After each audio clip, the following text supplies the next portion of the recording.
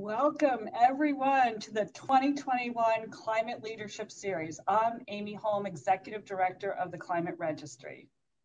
And I'm Nat Cohen, President of the Center for Climate and Energy Solutions. C2ES, in partnership with the Climate Registry, co-hosts the annual Climate Leadership Awards and Conference, and we're thrilled to host this virtual conference and series. Thank you for joining us today. This year kicked off with great climate ambition. We've welcomed a new administration that sees the importance of transformative climate action, and we've seen the international community deepen its climate commitments.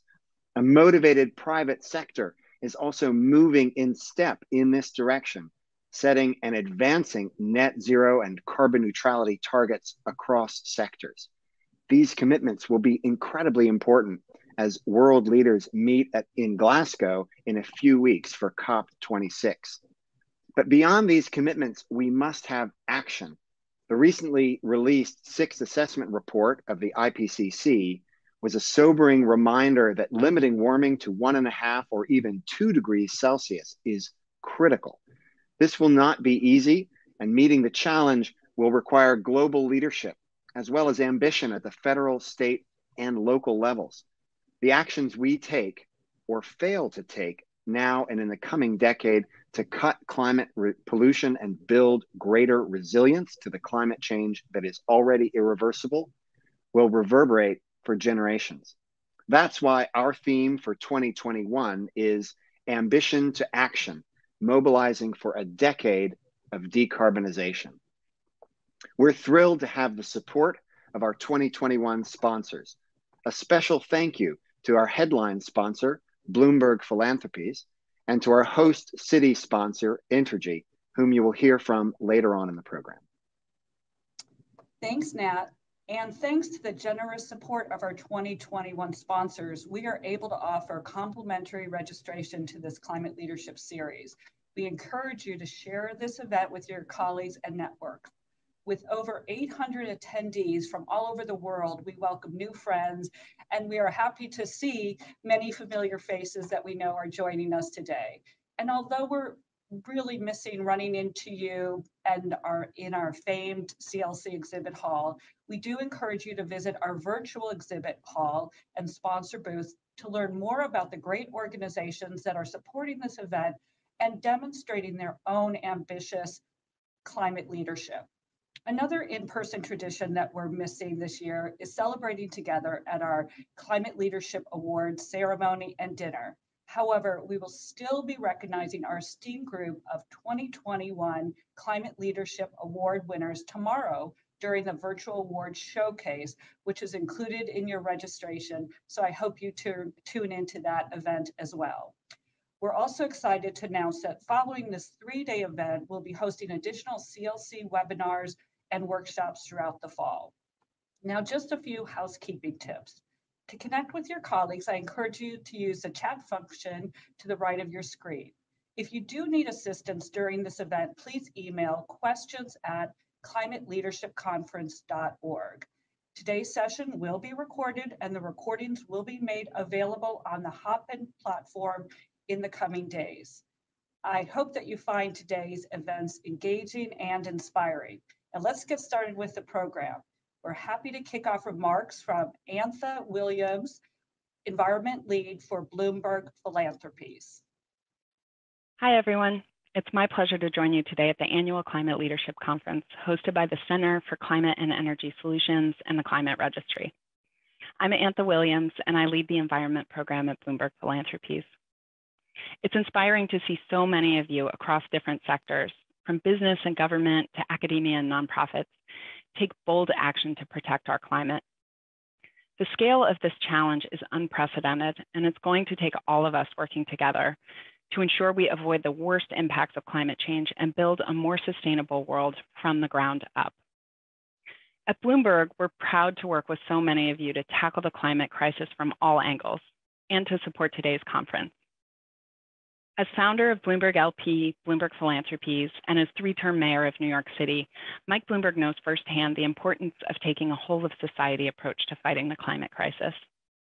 When Mike was mayor, he launched Plan YC, an ambitious plan for a greater New York and a greener New York that included extensive on-the-ground community engagement.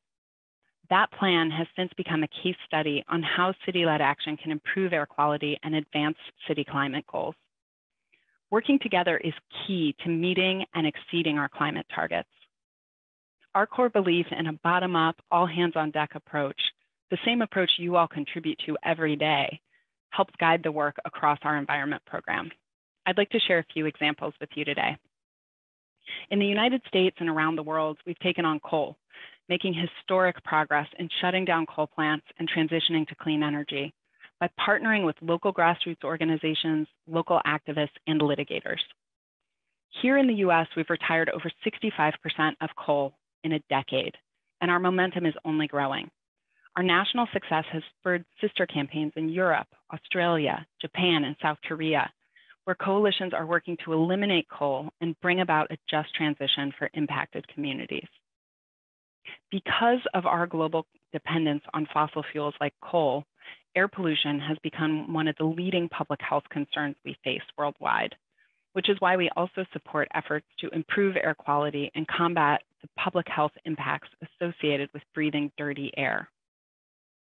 We work with local organizations, city leaders, and community partners around the globe, including in places like Brussels, London, Paris, and Jakarta, to improve their air quality.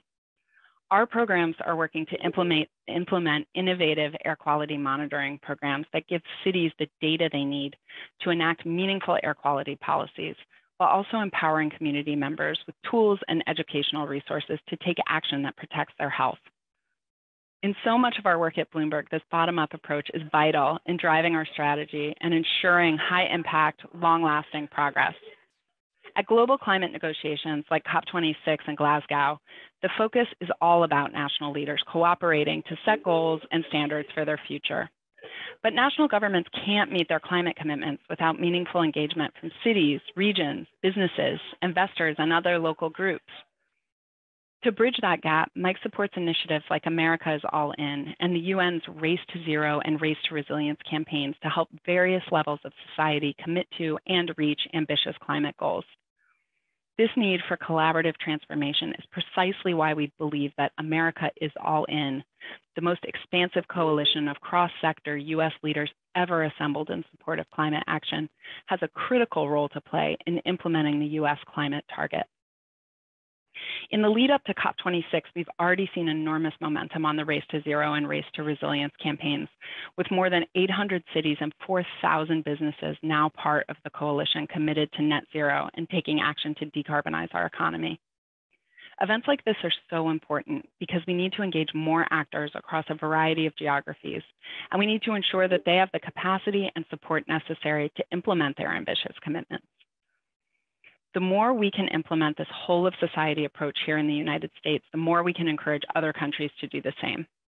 By working with all levels of society, from the individual all the way up to national and international leaders, we can make meaningful progress in the climate crisis and rebuild a healthy, sustainable economy with good-paying green jobs. Thank you again for having me today and for all you do to inspire collaborative, transformative climate action. And now I'd like to pass it over to Wendy Jaglom from RMI to say more about America is All In. Hi, everyone. Thanks so much, Antha, and thank you to Nat, Amy, and the rest of the conference organizing team for bringing us all together once again for this great convening, and for inviting me to speak with you all today. I'm here today representing America is All In.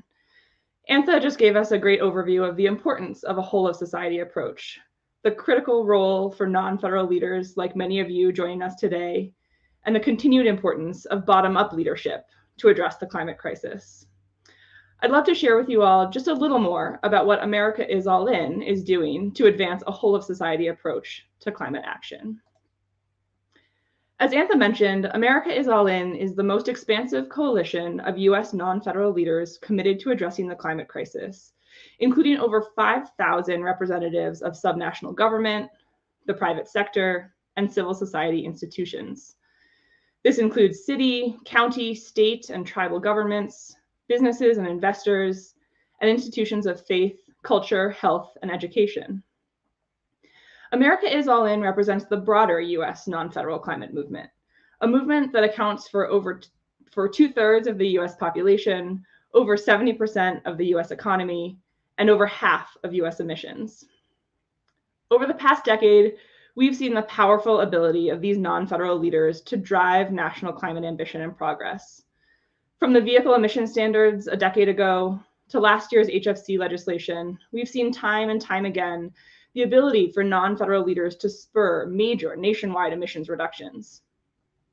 And this leadership continued even under a disengaged and often antagonistic federal administration.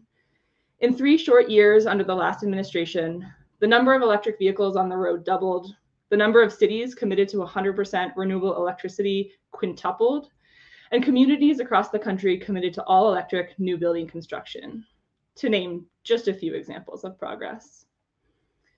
Now that we have a re-engaged administration, America is All In aims to mobilize a whole-of-society approach to climate action that combines this non-federal momentum with federal action and ambition. This mobilization includes scaling up and accelerating local climate action across the country, both through direct actions taken within the jurisdiction of our diverse coalition signatories and their peers, as well as by coming together to advocate for favorable state and local climate policies. It includes advancing an all-of-society approach to climate action, not just here in the United States, but around the globe.